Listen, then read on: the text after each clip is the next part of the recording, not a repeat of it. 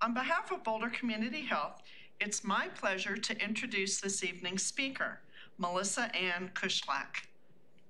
Board-certified gynecologist obstetrician, Dr. Kushlak graduated from Michigan State University with a Bachelor of Science in Zoology. She stayed on in Michigan to earn a Master of Public Health from the University of Michigan, and then went to Michigan State University College of Osteopathic Medicine, graduating with a Doctor of Osteopathic Medicine degree. Dr. Kushlak completed her obstetrics and gynecological residency at Botsford General Hospital in Farmington Hills, Michigan, where she was a chief resident and developed a strong proficiency in robotic and laparoscopic surgery. She compassionately delivers a full spectrum of health services for women of all ages, from yearly checkups, adolescent gynecology, and contraceptive counseling, to menopausal therapy and pelvic prolapse treatments. Dr. Kushlak also brings to the Boulder community valuable expertise in minimally invasive surgery, including Da Vinci robotic-assisted surgery. She sees patients at Boulder Women's Care in Boulder. Welcome, Dr. Kushlak.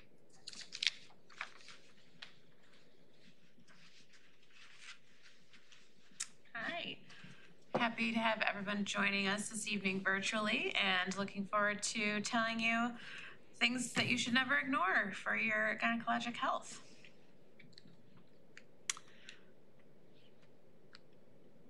So first of all, just a little introduction. I am relatively new to the area. I moved to Boulder in December of 2020. We've already kind of gone through my training there, but Michigan born and bred and trained. Discovered that I like sun in the winter, so discovered Colorado and moved on out here. Definitely love being in women's healthcare. I love taking care of women of all ages. Love being in the office and getting to know my patients, as well as being in the OR, taking care of them surgically, and also on the labor and delivery floor and delivering their babies. So I live in Longmont with actually my 3 pups now. I haven't even had a chance to update the picture yet, but there's a new puppy at home that I've had for just about a week. I have no financial disclosures with this lecture. So this is just a quick outline of the 10 things that we're going to talk about today. We'll kind of go through each issue and how we would evaluate it, and then what we can do for treatment. So first of all, I always want to start with postmenopausal bleeding. So first of all, what is menopause? Menopause is defined as a full year of no periods. So there can be this kind of vague period beforehand that we call perimenopause, when periods can be going off and on. And I talk to all my patients during this time that it's important to keep track of when your last period was, so that we can know when you have fully reached a full year of no periods. And part of the importance of knowing that is because bleeding after that can have significant meaning and consequences. So we need to know if that happens. It really can have many causes, many of which I've listed there, but most significantly, endometrial cancer is the first thing that we think about and want to rule out and make sure that's not happening anytime we hear about bleeding after menopause. We can also catch things early. Sometimes the bleeding can be caused by precancerous cells, so it hasn't progressed yet and we can catch it early.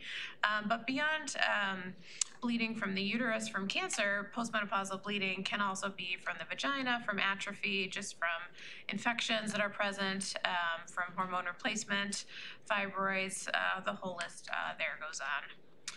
But so to evaluate, first of all, I want to see you and I want to talk to you. Sometimes just from getting the history of what happened, that can kind of help steer us down a certain path. You know, did it just happen once? Was it for several days? Is it still ongoing? Was it after any particular event? Was it after intercourse? Was it after a heavy workout? Has it happened before? All those kinds of things are important for me to find out when I'm hearing about this. And then, of course, I want to do an exam. So take a look at the tissues, find out if I can see any source of bleeding just from doing an exam. Then, of course, there's lab studies that we can order. So sometimes, like I was talking about, it can be a little bit confusing if you are in menopause or not because of how irregular periods can become. So that FSH is a lab that we can do that can actually tell us if you are menopausal or not. So lab studies can help us. Testing your other hormone levels, doing a vaginitis culture, which is testing for infection, which can be another cause. But I would say 100% of the time, I'm going to order imaging also. So we want to take a look at that uterus. A pelvic ultrasound is the gold standard of imaging for the female organs. So anytime we want to get a good idea of what's going on inside the uterus or with the ovaries, that's what we order. And specifically for postmenopausal bleeding, we know that the uterine lining has a very specific thickness that it should be. Once you're not having periods anymore and your lining isn't building up and sloughing off, we know that that lining shouldn't be any more than 4 millimeters. And if it is greater than that measurement, then that gives us an indication that we definitely need to sample that tissue or do a biopsy of the uterine lining. So there's different ways that we can do that and options that we can talk about. That's from an in-office procedure versus going to the OR to do it, but very important to get that sample of the lining to rule out the nasty stuff that we were talking about, like uterine cancer, precancerous cells. So the treatment is really going to depend on what we find out is going on. So if endometrial cancer does end up being diagnosed, the good news is that it's a very treatable cancer. So we can refer you to one of our specialists in gynecologic oncology. Treatment is generally a mixture of surgery, which involves a hysterectomy, and then may or may not also involve other treatments like radiation or chemotherapy. We have excellent teams out here that we work with where the transition is very seamless to get you where you need to go. But the good thing about endometrial cancer is that it typically does give us a warning sign, which is this postmenopausal bleeding. So that's why no matter what kind of bleeding it is after menopause, whether it's a day, a week, a couple days, it always needs to be evaluated so we can catch this sooner rather than later. Precancerous cells, we can also catch it before it's become cancer. We can actually treat medically. A lot of times we'll use progesterone therapy to treat that. Vaginal atrophy, like I mentioned, can also be a cause. So sometimes the bleeding isn't even coming from the uterus, it's coming from the vaginal tissues, which after menopause have less estrogen and can become very sensitive and friable. So we can use vaginal estrogen treatments. There's also different vaginal laser treatments that can help strengthen the vaginal tissues and stop that bleeding from happening. Infections obviously can be treated based on whatever kind of infection it is. Sometimes it is from hormone replacement therapy, and that just means that we need to adjust to the dosing or the way in which you're getting the therapy. Hormone therapy can be oral, it can be topical, and so sometimes we just need to change up how it's being given to prevent it from causing bleeding, because hormone replacement therapy is used to treat symptoms of menopause but should not actually be causing bleeding or stimulating that uterine lining enough to make you bleed. Fibroids we'll get into a little bit more with some of the other topics we're going to talk about, but we can definitely treat that. And dietary supplements, different things we can also discover if nothing else has come up could be causing the bleeding. So lots of different options to take care of that problem. So more than one period a month, I would say, is a very common thing that I see patients in the office for. Thankfully, this is a problem that most women don't really want to ignore, because who wants more than one period a month? But a normal cycle is essentially defined as about 28 days, plus or minus a week. So your cycle can be anywhere from 21 to 35 days. But when that's happening more than once a month, it could be a sign of something else going on beyond it just being annoying and getting in the way of your lifestyle. So some causes, sometimes it can be from certain medications that you're taking, your hormonal contraception, hormone replacement, tamoxifen, which is used after breast cancer treatment, different hormonal imbalances, so maybe not even involving your specific female hormones, but your thyroid or prolactin can all cause excessive bleeding. Structural abnormalities of your female organs. So your uterus can have different extra things going on that can sometimes lead to more than one period a month. Anytime we're having irregular bleeding, we also think about pregnancy, so we want to rule that out and make sure that the bleeding isn't actually something else. And then sometimes extra bleeding is a sign of other things that are going on in your body, issues with your liver or blood clotting disorders. And sometimes the irregular bleeding is age-related and just due to where your hormones are at that period in your life. So either very young girls, sometimes your hormones aren't perfectly regulating your cycle yet, or that perimenopausal period that I mentioned, your periods can not just get more spread apart, but they can also get closer together, leading to more than one period a month. So lots of things that we're gonna be thinking of when you come in with that specific complaint. And again, how are we going to look at that? First, we need to talk about it, figure out how long it's been going on, what the pattern of bleeding is, all those kinds of questions. Again, doing an exam, of course, to figure out if I can see anything immediately on exam, if I can see a polyp or a fibroid, just from me doing a vaginal exam and looking at the cervix, or if I can feel on exam that your uterus feels larger or suspicious for something going on.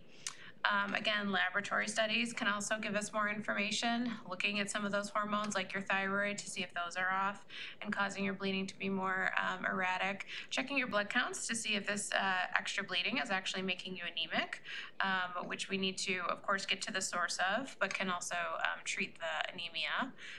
And then again, a vaginitis culture, make sure an infection isn't playing into this. Even something as simple as bacterial vaginosis or yeast infection can be causing excessive bleeding. And then again, imaging. So especially when we're thinking about all these extra structural things I've been starting to talk about, like polyps or fibroids, that's where we're going to get the best picture of those is again with an ultrasound, which is the best way to image the female organs. And sometimes when ultrasound doesn't give us quite enough information, we can even look a little further with an MRI.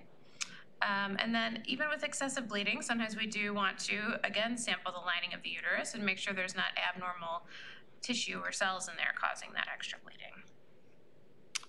So of course, we've gone through a bunch of different causes, so there's going to be a bunch of different treatments to address each of these things.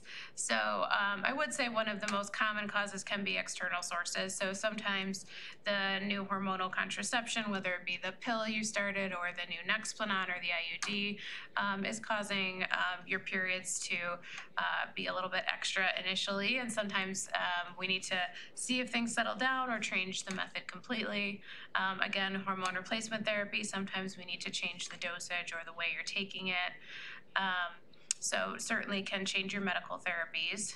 Of course, if we discover a different hormonal imbalance like thyroid disease, we need to treat that. Pregnancy will get you right into some prenatal care, and systemic diseases, then we, tackle those specific issues. But to more specifically kind of talk about the structural abnormalities I've been starting to speak about, uterine polyps are quite common. That is just a overgrowth of the normal lining of the uterus. So every month we build up our lining, our endometrium, and sometimes one area of that lining just builds up a little more and causes a little extra projection or tissue. And then essentially you have more surface area to bleed from. So that can quite commonly lead to women coming in saying, oh, my period is lasting longer than normal, or I'm bleeding at times that I didn't used to throughout the month, or spotting. And that's a lot of times found to be a uterine polyp, which we found on those imaging studies that we've done. And that we can usually go after and remove surgically, but with a very minimally invasive surgery called a hysteroscopy. And that is where we take a camera, and when you're asleep and comfortable under anesthesia, we insert it through the vagina, through the cervix, and up into the uterus. And then we can see with our camera that polyp and go ahead and use an instrument that goes right through that camera and take it out. And a lot of times just removing that extra tissue will help with the extra bleeding. Sometimes on our exam in the office, we'll even see a cervical polyp. So that's something I can see right away when I'm doing your exam, just inserting the speculum like we do with a routine pap smear. And sometimes we can see a extra tissue right there at the cervix, and we can remove that right in the office. And those are quite common causes of extra bleeding also. Fibroids, I think, are probably one of the most common things I see, just because that's usually what's causing a significant issue for women and brings them into the gynecologist if they haven't been. And certainly we can manage fibroids from several different angles, both medically and surgically. Fibroids are a smooth muscle growth of the uterus. The uterus itself is smooth muscle, and sometimes we get these extra collections of tissue that can grow generally slowly over time, but as they become larger and based on different locations can cause issues with bleeding for women as well. So to talk about how we deal with those a little bit more, I did mention, of course, we can try to manage bleeding medically first, if that's the preference, and that's using hormonal contraceptions of any method, whether it be pill or IUDs or Nexplanons. But if the feeling is that the fibroid is too large to really respond to the medical therapy, or the preference is to not have extra hormones, then we can certainly go after things surgically. A myomectomy is a procedure that specifically removes only the fibroid. And typically the surgery is done only to preserve the uterus for future childbearing. While it sounds like it would be simpler to just remove the extra growth from the uterus, it's actually a more complicated surgery that does involve cutting into the uterine muscle, disrupting that tissue, and then putting it back together. So it certainly can have impact on future pregnancies for women, as far as depending on how deep into the layers of the uterus we have to go to remove the fibroid. There may be a need to have C-sections in the future because the risk of uterine rupture with a pregnancy would be too high, or deliver pregnancies earlier because we don't want the uterus to grow as much with this kind of surgical history on the uterus. But certainly it's a great procedure to do just that, keep the uterus and allow young women to continue to be able to have children. And really how we do that surgery depends on where that fibroid is. So sometimes when the fibroid is actually within the cavity of the uterus or the womb, we can go ahead and use that same procedure that we use for a polyp and just enter through the vagina and put that camera through the cervix and do the hysteroscopy to remove the fibroid. But if the fibroid is on the outer layers of the uterus, that will involve us going into the abdomen to be able to get to that fibroid. So that could be an open abdominal surgery versus minimally invasive with either laparoscopic or robotic surgery. The most definitive treatment, of course, for bleeding issues like more than one period a month is actually hysterectomy. So hysterectomy refers to the removal of the uterus and cervix. There is kind of this colloquial term out there, partial hysterectomy, which I think women tend to think refers to leaving the ovaries in place, but actually that procedure to remove an ovary is a completely different procedure called an oophorectomy. So when someone's had a hysterectomy, that only means they've had their uterus and cervix removed. The hysterectomy itself will have no impact on menopausal status because we do leave the ovaries in place unless we need to remove them for a separate issue. But so for a lot of women who many times are in their late 30s or 40s and have these large fibroids or issues with having periods more than once a month, and we've tried other methods, and this is the only thing left that can get them back to living their life without having to worry about the bleeding. This is the route that we go with hysterectomy. There's really many ways to do the surgery. Again, sometimes we need to do it open abdominally, so that would be with usually a transverse incision on the belly, similar to a C-section. That surgery is typically reserved for very large uteruses because it's a little bit of a longer recovery with that large of an incision. There are vaginal hysterectomies. The benefit of this is there's no abdominal incisions. The abdomen is entered through the vagina. The technical difficulty with that surgery is the same thing. Entering through the vagina is somewhat of a blind procedure. You can only see so much of the anatomy, what's right in front of you. And so with larger uteruses or abdomens that have had many surgeries before and may have scar tissue inside, might not be the best procedure to be the safest. And then we get into our more minimally invasive surgeries, which of course is how we try to perform hysterectomies most of the time now, both laparoscopic and robotically. Both laparoscopic and robotic surgeries involve just small incisions in the belly, usually about 1 centimeter in size, in about 3 or 4 different locations. And then the uterus is actually removed through the vagina, similar to birthing a child. The main difference between the two is laparoscopic surgery is sometimes referred to as straight stick surgery, meaning that the instruments that we used are straight. So they go into the abdomen like this, and this is the only ways that they can move. They can't bend or do very fine motions. And that is where, when the robot came along, surgeons were very excited to have much more dexterity. With the robot, we can actually insert the instruments into the pelvis and then be able to move even our wrists and our fingers to be able to move things more finely, do finer dissections. So when women have had multiple C-sections or multiple surgeries inside the belly, there could be more scar tissue. And so the robotic surgery is really going to let us do the finest dissection in the most complex cases the safest, with the camera allowing the greatest magnification of everything, and the actual instruments themselves allowing us to work the cleanest inside the pelvis. And studies have also shown that patients recover more quickly from the surgery and are up and moving around faster.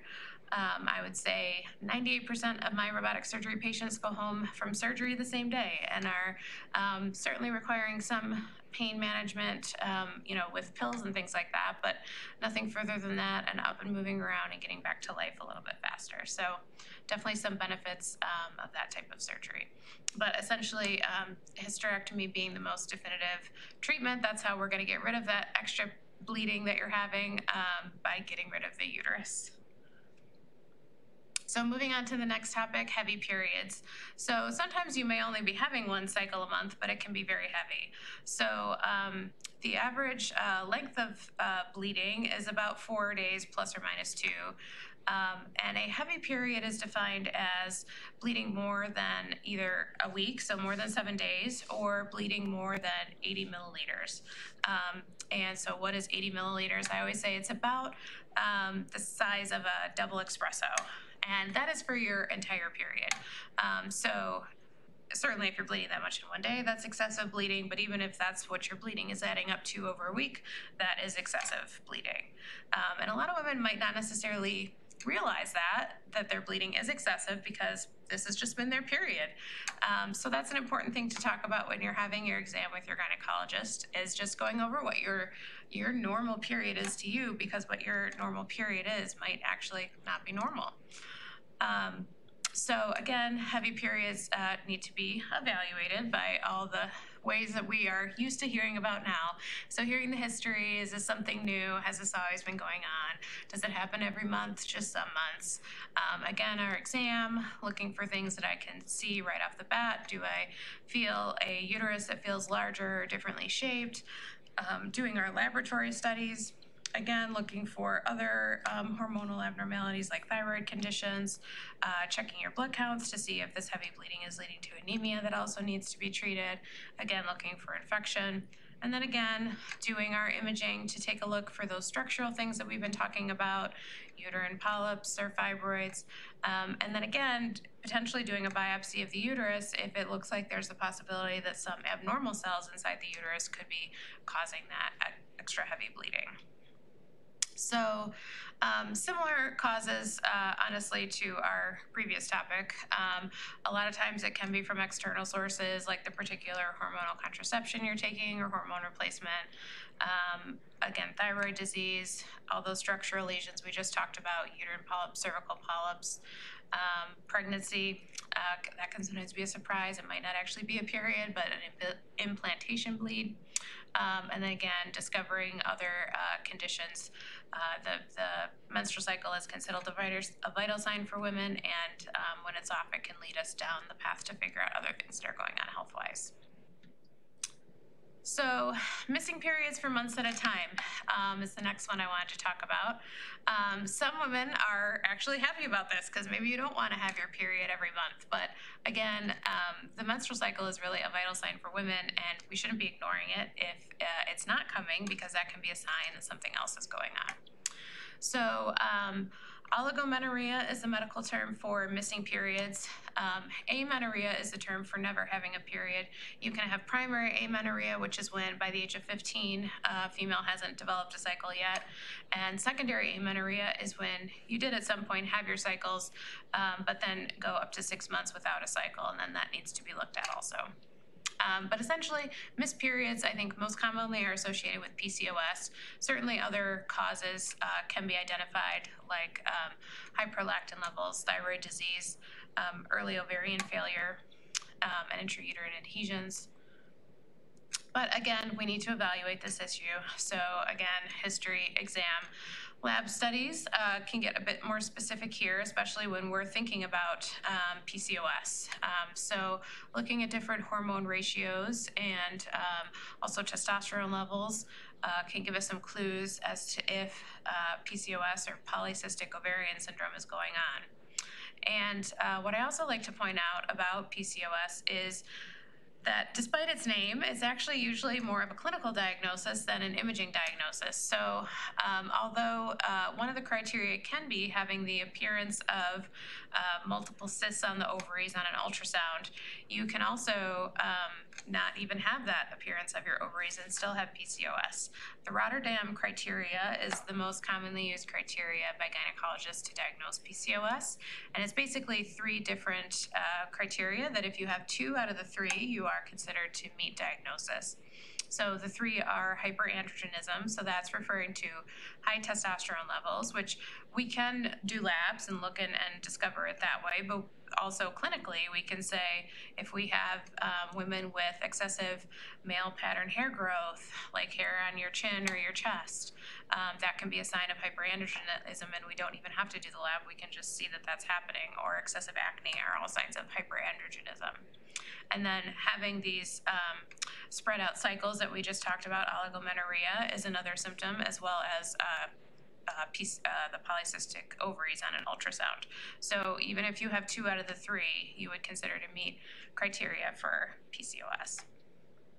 So PCOS and just in general oligomenorrhea or skipping periods really should be treated. It can have other implications.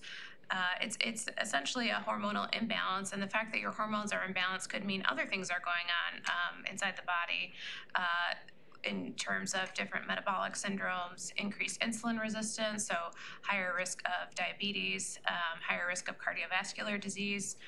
For women who have early ovarian failure, meaning essentially going into early menopause, sometimes I'll see those patients in the office and they'll be happy, like, I got rid of my periods early, except that loss of estrogen at an early stage before your 50s can lead to early bone loss, early heart disease, early dementia. So really we need to replace that hormone when you're young. So there's different treatments depending on where you're at in life. This slide is specifically kind of talking about PCOS. So for women who are not pursuing pregnancy, a combined oral contraceptive pill is considered the first-line therapy for PCOS. We can also add in metformin and different anti-androgen medications to help with the symptoms and the extra hormones that are floating around in the system. But of course, some women are of the age that they are trying to pursue pregnancy, so they're going to come in and not want to go on a contraceptive pill, which is completely reasonable.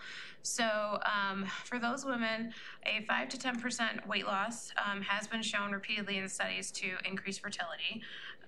Of course, with PCOS, the hard truth is that it's also more difficult to lose weight. So adding in metformin can help with that. It can help with weight loss and decreasing some of those excess hormones. And then there's also different things that we can do in general just to help women with PCOS get pregnant. With PCOS, you're usually not ovulating, so we need to help get those ovaries ovulating, and different reproductive techniques can help with that. There also are some good studies on different supplements that can be used for treatment of PCOS, myoinositol, and those are some of the things that we can comb through in the office when we're diagnosing this and really trying to get you back to a state of good health. So painful periods, certainly not something women should ignore. Hopefully you don't want to ignore that either. Basically, we kind of look at this as, is this a new sudden thing or is this more chronic? Sudden onset of a very painful period could have very emergent implications. That could be something serious like ovarian torsion, where the ovary has slipped on its own blood supply, an ectopic pregnancy, or an abscess in the fallopian tube. Things that are more chronic in nature and need treatment, but not necessarily trips to the ER all the time, can be endometriosis, fibroids, ovarian cysts, different infections, and actually different organs can be causing pain in the pelvis too, like the bladder or the guts. So again, our evaluation, I'm sure you're used to hearing this now. I want to get a full history and figure out how long this has been going on, what exactly is going on, do our physical exam, get some labs if it seems indicated, and get some imaging. So treatment very much depends on what exactly we're trying to treat. So endometriosis, fibroids, cysts can be treated with medical therapies like hormone treatments. Orilissa is a newer medication on the market targeted at the pain of endometriosis. Certainly, if we've discovered an ovarian torsion or ectopic pregnancy, those can be surgical emergencies and need to go to the OR right away. Endometriosis is something that we can treat surgically, go in and try to find lesions in the belly and remove those to try to help with the pain. And then alternative treatments, things like acupuncture, that certainly have been shown to help also.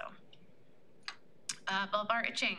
Not something you want to ignore either. Again, this can be sudden or chronic in nature. Can be not just itching, but burning, dryness, discharge in general.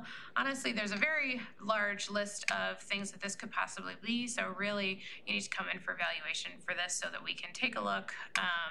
And a lot of times we need to do a biopsy of the tissue. And that's done with a small punch biopsy, which is what the picture is kind of showing there. Takes about a 3 or 4 millimeter piece of skin that I can send to a pathologist for them to look at it under the microscope and make sure that this is some sort of benign skin condition versus, of course, vulvar cancer. We want to rule that out. If there's any suspicion for that, then of course we need to do biopsy to get a real diagnosis. Treatment, again, is going to be kind of varied depending on what we found. Sometimes we just need some topical steroids. Sometimes the issue can be that postmenopausal vaginal dryness and lack of estrogen for the vaginal tissues, and for that we'd use topical estrogen. Of course, infections are going to be treated based on the specific infection. And surgically, sometimes we do need to excise a lesion if that's considered necessary. So painful intercourse, we kind of think about this in both premenopausal and postmenopausal women. So for premenopausal women, painful intercourse, we want to think about, is this all of a sudden brand new or has this been going on for a while? Certainly this can be a very multifactorial issue. It can be both physical as well as due to emotional trauma or past history. Their causes can be anatomic, where ovarian cysts can be causing discomfort, things going on inside the pelvis essentially causing discomfort, or pelvic organ prolapse when the pelvic organs are coming down into the vagina. That can certainly be causing discomfort with intercourse. And then there's also different medical conditions, vulvodynia referring to painful intercourse due to the tissues of the vulva that we can treat in different ways. Infection can present as new painful intercourse. And then hormonal contraception, specifically the pill and the depot shot, are known to increase vaginal dryness over time. So sometimes women will come in and will have been trying to look into this for a very long time and no one's come up with anything. And if we take them off their pill or their shot for a few months, the vaginal tissues kind of get a little bit healthier and come back. So that can definitely be something to think about too. So again, our usual evaluation, we need to do our history or exam and potentially do some cultures or biopsies to figure out what's going on. And then treatment is going to be really varied based on what exactly we're trying to treat. So ovarian cysts that aren't large in size, usually 6 centimeters or less, sometimes we can try to treat medically, starting on a form of birth control that will actually suppress the ovaries, so keep them from ovulating and keep you from forming cysts. Can sometimes help prevent that in the future. Endometriosis, we can try to treat medically by suppressing the cycle, either with hormonal contraception or with Lupron. Vulvodynia is the condition I was talking about of the vulvar tissues that can cause painful intercourse. Different medications, actually tricyclic antidepressants, have been shown to have significant impact with that, as well as pelvic floor therapy, sex therapy, topical lidocaine to actually reduce the pain. Of course, infections are going to be treated specifically based on the infection. And then switching, if we do find that hormonal contraception is the causing the painful intercourse, then we can actually try non-hormonal methods like the Paragard IUD, or there's also a new gel insert that is not hormonal that can be used. And then surgically, of course, we can treat ovarian cysts surgically by removing them. Endometriosis, I talked about, we can go in and try to remove those lesions. And then pelvic organ prolapse, depending on which organ is prolapsing, we can also treat surgically. And then alternative treatments like sex therapy, acupuncture also has been shown to help. Postmenopausal painful intercourse also can be multifactorial, but generally has a bit of a different cause, most commonly from vaginal atrophy, again, due to that lack of estrogen, leading to the tissues of the vagina becoming more friable and thin, more easy to tear, and causing dryness and discomfort. Again, you can still have infection or vulvodynia even postmenopausally. Sometimes this is really when we're also identifying the pelvic organ prolapse. That typically can take longer to develop and is more common later in life. And also from vaginal atrophy, we can actually have narrowing of the introitus, which is simply narrowing of the opening of the vagina that can make penetrative intercourse difficult or even impossible for women. So again, I need to see you, I need to talk to you, I need to do an exam, potentially some laboratory studies if I'm worried about the skin tissues, maybe some biopsies. If we're thinking about the pelvic organ prolapse, maybe some imaging. Different treatments based on what we're trying to treat. So the most common with postmenopausal women, I would say, being the vaginal atrophy that is typically treated with topical estrogen, or I should say vaginal estrogen. We can give vaginal estrogen in several ways. Topically with a cream, there's different inserts that we can use, or pills that you can stick in the vagina that will dissolve. And there also are now oral medications that are specifically targeted at postmenopausal painful intercourse. Pelvic floor therapy is usually a big component that I try to get most women started on to help with the pain, but also just to keep your pelvic floor musculature healthy and strong is going to help prevent UTIs and just keep your pelvic floor healthy. So that's always a good route to go. And that can really help. They can help you with use dilators if the issue is the narrowing of that opening. There are also a lot of vaginal lasers on the market. There's some varying studies as to if those are truly doing the job that we want them to, but the lasers like Mona Lisa is one of them. The Diva is another one. Essentially, the thought with those is that laser treatment is going to increase collagen production and make the tissue stronger.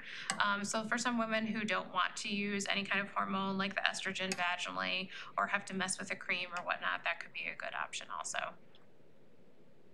So abnormal lesions I bring up mainly to make the point that you really should be looking at the vagina and the vulva, and you should be feeling. Hopefully you're coming in every year for your annual pelvic exam with a gynecologist, but that's only once a year, and if something pops up sooner, you should come in and get that checked out. Things that can be concerning are if it seems to be growing, the lesion that you noticed, if there are multiple lesions that are spreading, if of course they seem very painful or irritating. And the first things we usually think about is there some new product or medication that you're using that could be contributing? But again, standard evaluation with a history exam, labs, and biopsy. This is just a smattering of things that we can find. This, again, is quite a large differential, so really we need to get you in and see you and take a look. And then treatment, of course, is going to be very, very depending on what we find, but different medications or surgeries or alternative treatments can help. But the big thing with this, too, is just don't be shy. Bring it up. We're gynecologists. This is what we do all day. So don't feel like it's different or weird or you're embarrassed to tell us about it. That's what we're there for. And the last thing I'm going to talk about is kind of a constellation of symptoms that basically have been associated with ovarian cancer. So I do see a fair number of women who will come in and ask, how can you screen me for ovarian cancer? Or how can I make sure I don't have ovarian cancer? And unfortunately, ovarian cancer is known as the silent killer because it doesn't typically have many symptoms until it's very advanced stages. And unlike, for example, the pap smear, which we have as a screening tool for cervical cancer, we don't have a similar screening tool for ovarian cancer. So what we do have, family history, certainly discussing your family history with your doctor as far as who's had things like different breast cancers, colon cancers, certainly if there's been ovarian cancer in the family, can give us some indication of, what your genetics show, as well as ask the question, do we need to do some genetic testing to figure out if you do have different genetic mutations that we know are associated with an increased risk of cancer. But as far as the most commonly reported symptoms that we see women coming in with, and then we end up discovering ovarian cancer, that includes bloating, noting that your abdominal size is increasing, or you're feeling very bloated all the time, your pants feel tight even though you don't feel like you're eating different, certainly abdominal pain or pressure, difficulty eating or feeling full quickly, and these are all generally a result of, unfortunately, the size of the mass at that point, causing pressure on your other organs. So again, evaluation in this case is going to be history, exam, imaging. The one laboratory study that we do sometimes use when we find on imaging a lesion of the ovary that may be suspicious is called CA-125. This is a blood test that actually came about in order to monitor known ovarian cancers. So for patients that we know have ovarian cancer, we can, remove the actual cancerous lesion, but then still follow this blood test to figure out if there's if there's still cancer present in the body by following it up and down. But we do sometimes use it just as a screening to see if when we have a lesion on the ovary, if we think it's suspicious. And then this is just a little indication of what can give you an increased risk of ovarian cancer. Like I mentioned, your family history, different genetic mutations. Most commonly, people have heard of the BRCA gene mutation, but now we have quite extensive genetic screening tools that can test for many genes that are associated with different types of cancer, so we can talk about that in the office. More likely in postmenopausal or essentially older women, so anytime you're over the age of 40, essentially is when your risk for ovarian cancer increases. Things that decrease your risk of ovarian cancer over your lifetime: if you have carried a pregnancy, if you have breastfed, and if you've used oral contraception. All of these things are time periods when your ovaries were not ovulating. So the less your ovary has ovulated, the lower the risk of your ovarian cancer is. So if we do find ovarian cancer, of course, that would require referral to a gynecologic oncologist, and treatment would be a combination of surgical and medical. So those are my slides for tonight. That's Mr. Oliver, my second youngest now. Hopefully I haven't put you to sleep. But I'm happy to see any of the women in our community in the office, and happy to answer some questions if there are any. Dr. Kushlak, thank you so much. That was very informational. We do have some questions that have started coming in, and we want to remind our audience that now is the time to ask your questions in the chat box, and we'll get to as many as we can tonight. Great. These are in no particular order, and I'll just start right out. So this person asked, is it typical that endometrial and ovarian cancers are usually at an advanced stage by the time they're diagnosed because there's no warning signs? They had a 65-year-old friend had stage 3 endometrial cancer following a radical hysterectomy, and she basically didn't have any symptoms or warning signs. So I would say it's actually more typical. So the two I would say are different: endometrial cancer versus ovarian cancer. Ovarian cancer is very common to be diagnosed late stage without any symptoms or very vague symptoms beforehand. Endometrial cancer, unfortunately, can have that same result, but much more commonly, endometrial cancer is caught very early, and it's from the postmenopausal bleeding. That's the very common symptom that endometrial cancer will actually show. That's the uterus showing us that something abnormal is going on. So I would say it's much, much more common that we catch endometrial cancer early, although not impossible, certainly, unfortunately, for it to be found later. Okay, thank you. Do you treat lichen sclerosus in postmenopausal women? For sure, all of the time. So that is one of the ones that, I would consider, an abnormal vulvar lesion. And that's one of the ones that I, mentioned can have a big differential, but certainly highly recommend coming in and getting seen. This is something that's very common, but sometimes not recognized until you get to a gynecologist. So some women are having their annual exams with their primary care, which is absolutely fine, and many primary cares do that. But when something is, there's a discomfort that hasn't been successfully treated yet, that's when you come on down. And yes, we definitely can recognize this and get this under control. It is definitely a chronic condition, and sometimes if it's been around for a long time, it can take several months of treatment to get things calmed down. It's really an inflammatory issue, and getting that tissue healthy and calmed down and happy again can take some time, but definitely we treat that and can help with that. Okay, great. Remind me, will you still have a period after a hysterectomy? You will not.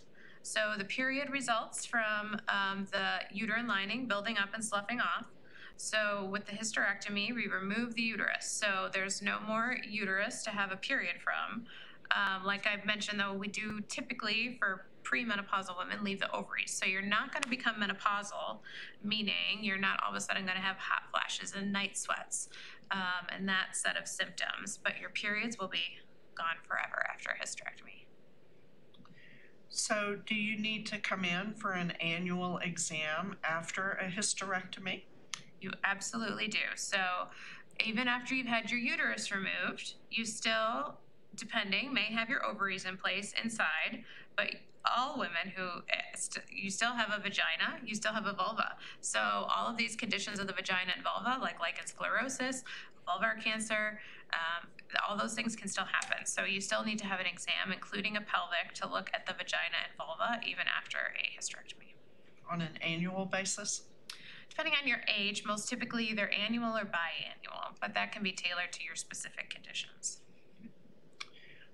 So after the uterus is removed, what are the ovaries attached to?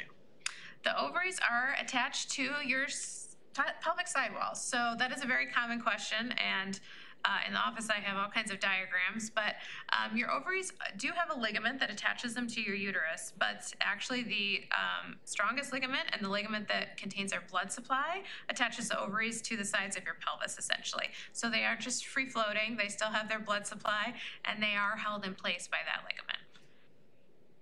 Okay, that's good to know. Is it normal for someone with PCOS who misses periods to still experience cramps but no bleeding? That can happen, yes. Essentially, the hormones of PCOS, you can still get your uterus getting inflamed and angry and cramping. The actual bleeding from a period comes when your endometrium, the lining of the uterus, builds up and then sloughs off. And that is the piece that's missing for PCOS. So you can still have that cramping and discomfort and kind of feel the other different hormonal symptoms of a period, but not have the actual bleed because your uterine lining isn't quite in line with what your cycle would normally be doing. Okay. This person is already in menopause, but pre-menopause, they used to pass huge blood clots. They were always a sudden occurrence and led to some embarrassing moments. Do you know what was happening and what can be done now to reduce and prevent them? Well, once you become menopausal, you shouldn't pass those anymore because you should be no longer bleeding. So if that ever happened, definitely need to go in and get imaging done. My first thought would be that potentially there are some uterine fibroids, a larger size uterus with more surface area to bleed from, and that during those heavier periods when you were still menstruating, that's what created this big collection of blood because you had so much tissue to bleed from, and then it would pass all at once. And it can happen where, it's not every period, but sometimes that's how it would go with a larger fibroid uterus. Even with a fibroid uterus, though, that has gone into menopause, if you've truly had a year of no periods, your lining shouldn't be building up, your fibroid shouldn't be being activated, so it shouldn't happen again. And if it does, then that's an episode of postmenopausal bleeding that we need to look into. Okay, good to know. Does spironolactone have an effect on estrogen and progesterone levels?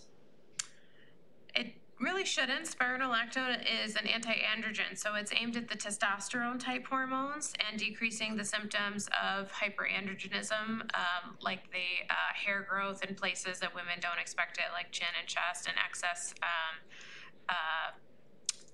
acne. But it shouldn't. It shouldn't really be affecting your estrogen and progesterone levels, no. Okay. This person is almost 80 years old. Do they need a pap test anymore because they've never had any problems? That's a great question. And no, you don't. So standard screening recommendations for pap smears are that women at 65 years old, if you've had no abnormal pap smears within the past 20 years, so someone who's 65 and comes in and tells me, oh, at 18 I had one abnormal pap smear, that's far enough in the past, we don't have to worry about it.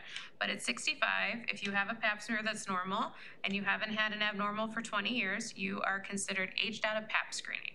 Now that is pap screening. So the pap is a specific test that takes some cells from the cervix and tests for cervical cancer. That is not a pelvic exam. So at 80 years old, do you still need a pelvic exam? Not every year, especially if you're not having any problems. But I would say every couple years, should you still have an exam? Yes, because you can still develop lesions of the vagina and the vulva and things like that we talked about. Or certainly if you had any symptom, like if you new onset of itching or discomfort, then certainly you should come in. But you don't need pap smears anymore. And I would say if you're not having any issues, you don't need a yearly pelvic exam, but you should still have probably a bi-yearly or every 3 years or so. Okay. This person said, if I have cramping but have been in menopause for 5 years, is that a concern? There hasn't been bleeding associated with it.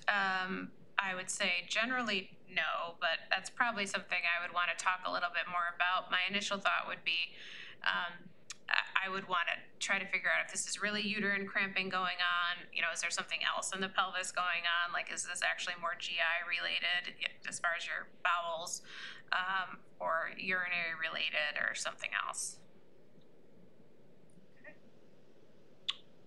Generally, if a mom's sister have had breast cancer, shouldn't I stay away from estrogen therapies? No, and that is a little more history I would need, but I would say the short answer is no. So depending on the age of mom and sister's diagnosis is one thing. So when breast cancer is diagnosed at older than 40 years old, it's not considered to be necessarily as genetically linked. My other initial question is, have either mom or sister been genetically tested, and do we know, like, is this a BRCA-related disease, like a genetic known mutation, and do you have that mutation also? But say I have a patient whose mom had breast cancer at 65 and her sister had breast cancer at 50. Definitely we need to keep up on our screening, but you are not 100% precluded from estrogen therapies if there is a condition going on that we need to use that for now. Okay. Can cysts on the ovary turn cancerous? How often should a woman get those cysts checked for any changes? So a cyst typically isn't going to turn cancerous. It's once it develops, it is cancer. Ovarian cysts are very common. Ovarian cysts are the result of the ovaries having their normal process of ovulation. So the ovaries every month are supposed to form a whole bunch of follicles. One becomes a dominant follicle, that's where you ovulate from. And then the ovaries should kind of suck back in all those follicles and then do the whole thing again the next month.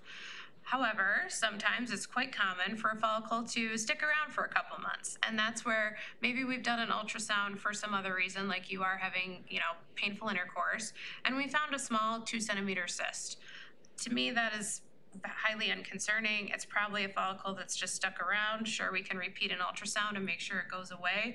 And honestly, even if we repeat an ultrasound and you have another 2-centimeter cyst, I can't guarantee you that that's the same cyst that was there before. It may have been that that cyst went away, you ovulated again, and now you formed a new cyst. So really, it's not uncommon to see ovarian cysts that are small in size and to see them repeatedly, especially when the ovaries are, you're not on any kind of hormonal contraception that's suppressing your ovaries. So I don't get concerned when I see something small like that that's been around for a long time. Certainly, there are different ways that on ultrasound, we have different things that we look for that can make a cyst look more suspicious as something that's more abnormal than just a simple follicular cyst. So we do have things that we're looking for, but it's generally not so much that something sticks around for a long time and then all of a sudden it's cancerous. Usually when something abnormal develops, that's how it had started. Okay. This person is 60 years old, and at the 9 Health Fair, the doctor found a lump behind their nipple and believes that it's probably a cyst. They didn't necessarily want a mammogram, but would an ultrasound be good at discerning what that lump is? So ultrasounds of the breast are good at discerning if that lesion is a cyst. I would say, so it's reasonable to just get the ultrasound. If it doesn't look like a cyst, then we're going to need the mammogram. Typically, radiologists will prefer a mammogram first to figure out if they even think it's potentially a cyst, but there's nothing wrong with doing it in the opposite order where you do an ultrasound first and see if, this does look like a fluid-filled cyst. And that is the most common way that we diagnose breast cysts is with breast ultrasound. Okay. I've heard that nursing decreases the risk for breast cancer. True? Yep. Oh, that was easy. Yeah. This person has painful periods, having a little trouble getting the doctor on board. Do you have any suggestions for trying to make sure there's not an underlying medical problem that needs to be diagnosed? They have been offered hormonal birth control. Right.